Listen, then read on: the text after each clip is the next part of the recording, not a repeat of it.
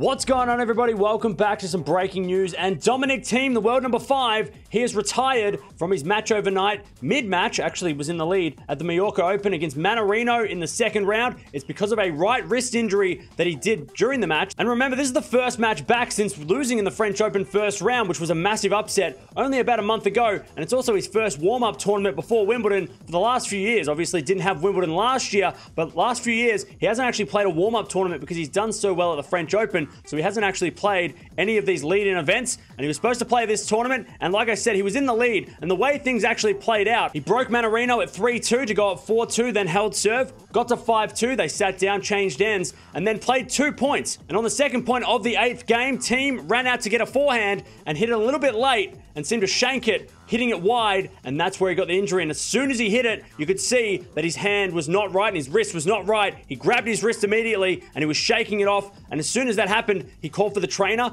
and that usually doesn't happen. Usually players call for the trainer at the next change of ends, but this was so serious that he called for the trainer straight away, and he sat down for about 10 minutes, got it wrapped up, but didn't play any points after that. Mannarino gets through to the quarterfinals. But let me know down in the comments below, do you think this is going to seriously affect Thiem's chances at Wimbledon? Because I think it will. This is a massive injury. The fact that he pulled out straight away, it's not like he played a couple of games to see how it would go.